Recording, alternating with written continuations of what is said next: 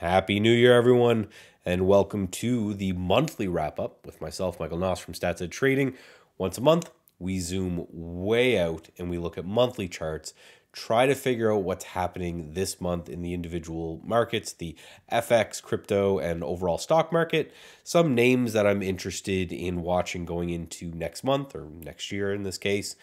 Try to figure out kind of where we settled the year at, what we can maybe expect to next year. This will be a longer video. Make sure you don't miss a video by going to statsedtrading.com. Sign up for the email list there. Without further ado, let's get into some charts. I hope everyone has their beverage ready.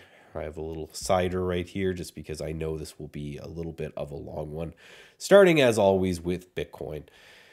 Not much to say from the monthly standpoint, but we are just up another month in Bitcoin. Continues now 4 months up in a row, non-stop. It's been a great little trade after this breakout. I've been long, again, for a long time here in Bitcoin, looking for some sign or some signal to get me out, even if we go in on a shorter term time frame. Maybe below this base would be an interesting way to get out, or above this base is where I'm looking to maybe add back in. But if we look from this monthly chart, now that we are above these lows right here, really not much until, say, 49,000 and then all-time highs. So we're just in this little bit of no man land between this high and this low, but the trend is strong. We have to stick with that trend as long as that trend persists. Ethereum, this one's been the laggard, 4 months in a row up technically, but not doing nearly as well as Bitcoin. But we are breaking out here on the monthly chart. This is the first monthly close above these levels right here, above really this high. Let's zoom in. Above this high right here. It's the first time we've had this monthly close above there. So that's going to obviously be a strong thing. And everything in the crypto space is looking positive for now. Yeah, if anyone's traded crypto for any length of time, you'll know it looks great until the very moment it doesn't, and then hopefully you had some stops in places. Taking a look at the dollar index. So this is the dollar versus a whole bunch of other currencies. Big level here at, call it 101, where it's been bouncing off of this level a few times. A big area of support right here. The question is, do we break through this right away? Do we do a little bounce and then a breakdown? Do we do a little bounce like that and then we fade? Or do we just bounce from here forever? I don't know. I would be shocked at the amount of times we've tested this support zone that we don't at least break through it and trade under it for a little bit. So maybe a little bit of a bounce and then a retest. Maybe that's what we watch for in that market. Aussie yen, again, this is an interest rate pair that I watch a lot. It keeps rejecting this high right here, but then not following through. So it could just turn into a giant ascending triangle here on Aussie yen, which if this leads to a breakout, this pair can actually trend. You see some trends here. If we go into some prior years, we have some trends here as well. So we might want to take a look to play against these. Now, going into, we're going to take some time, we're going to go into the individual components of that DXY. So there's some euro.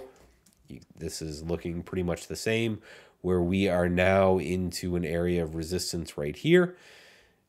Are we going to bounce? Are we going to bleed right through? I'm not too sure. We look at pound dollar, also known as cables, the kids call it.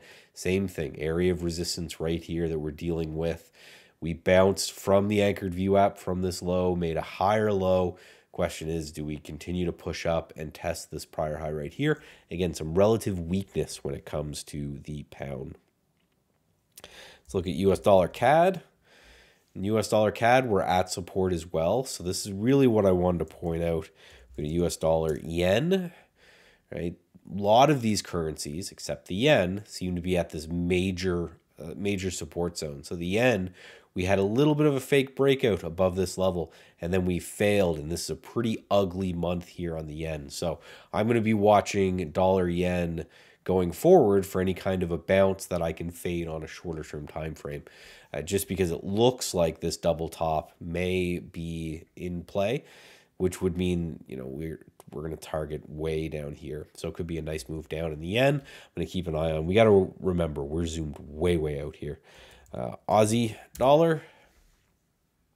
Aussie dollar has been really weak when we compare this to All of the other currencies we've been looking at, very weak, very slow to get going in Aussie dollar. I think this is probably has a lot to do with oil and gas. But if I'm going to be buying the dollar against another currency, I'm probably going to do it by shorting Aussie dollar just because it's been the weakest of the pairs. Last but not least, gold, right? Highest monthly close again. So last month was the highest monthly close in gold, and we have another highest monthly close ever in gold here as well. So continues to break out. If we look on the daily chart, continues to be choppy the way it broke out. We had this rejection candle that led to quite a sell, but now we've kind of come back up, and it looks like we might be trying to retake that wick. But gold is looking really, really well here. Now let's get into the overall stock market. So we're going to start here with the S&P 500. And we have, let's go out to our monthly chart. We can actually just click this button here, and this switches our picture-in-picture chart. So this one will be a daily chart. This is a monthly chart. Monthly all-time closing high, I would say. High of 47.9. No, that's the high. So what's the close? Sorry. The close is 47.5. So yeah, barely all-time monthly closing high in the S&P 500. So not bearish, right? Definitely not bearish for an all-time monthly closing high.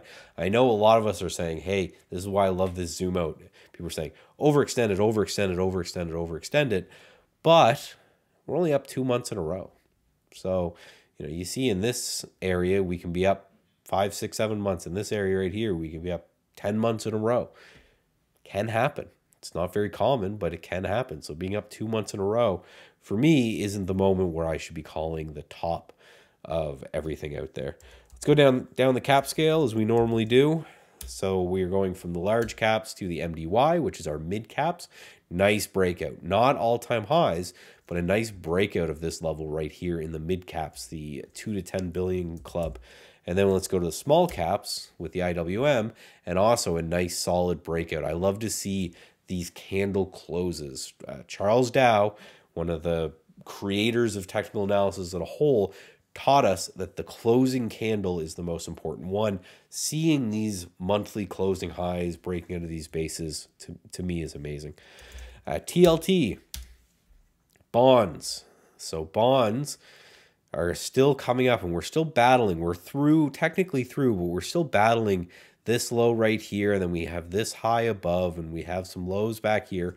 So bonds to me are a little bit iffy. Now, you got to look at bonds as the inverse of rates, right? If bonds move higher, that means rates are moving lower, which is probably good for the stock market, considering what we're looking at here in the overall rates department. So I don't think it's bad that this disconnection between stocks and bonds could happen. We could have bonds move higher and stocks also move higher. Absolutely. Bonds definitely fell a whole bunch, right, to bounce through there. So we have to just be mindful of that. XME, metals and mining, we know this one looks great. Breaking out of this base and out of this ascending triangle, or this symmetrical triangle. If you go to last month's monthly wrap-up, I actually talked about this ascending triangle. We had metals and mining just skyrocket. So a lot of this has to do with the steel news and all of that. But it's interesting that last month, this coil that looked very bullish preceded all of this news. So just by, again, using these long-term technicals to guide our decision, that makes a lot of sense. Now we're going to go into oil here. And oil's been the dog. Energy's been the dog. If we go XLE, energy has been the dog where everything else is breaking up. However, we have this area of about $80, which was interesting back here, interesting right here, and we're getting to that now. And I just have a feeling that in bull markets, you see a lot of rotation, right? You see a lot of this stock rotating into this sector, where the sector that was strong before isn't strong now. This rotation continues to happen. So if that's going to occur, then I'm kind of eyeing energy to be the next leg higher and the next thing that pushes higher. So between that and USO, again, next year, I'm obviously going to have my eye on energy. So let's take a look. Let's go back into our daily chart. And let's take a look at some names that I found that I'm going to take a look at going into this year. This one, TGTX, very interesting.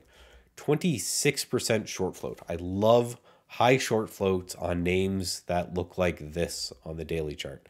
I don't like high short floats on names that look like this on the daily chart, and they're just selling off dramatically. But this has gone from 7 to 17, so we have over double. This is one of my favorite setups. Find me a stock that has doubled off its lows with a very large short float, and then some sort of tight base after that to play off of.